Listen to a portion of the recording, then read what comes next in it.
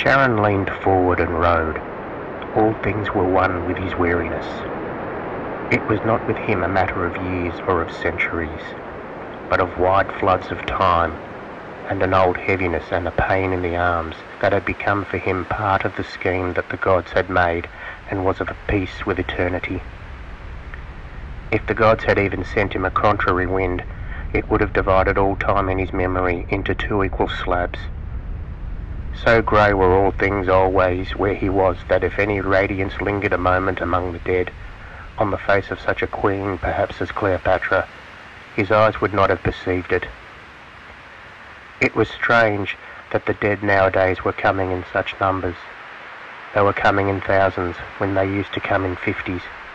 It was neither Charon's duty nor his wont to ponder in his grey soul why these things might be. Charon leaned forward and rowed.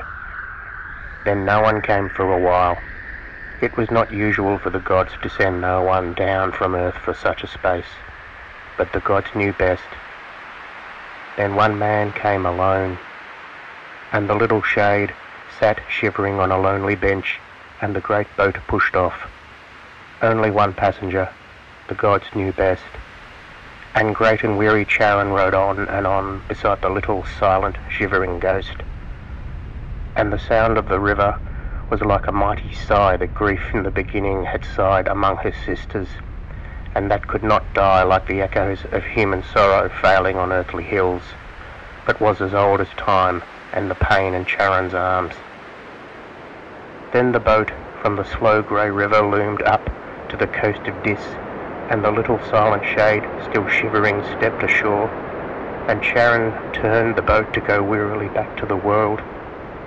Then the little shadow spoke, that had been a man. "I am the last," he said. No one had ever made Charon smile before. No one before had ever made him weep.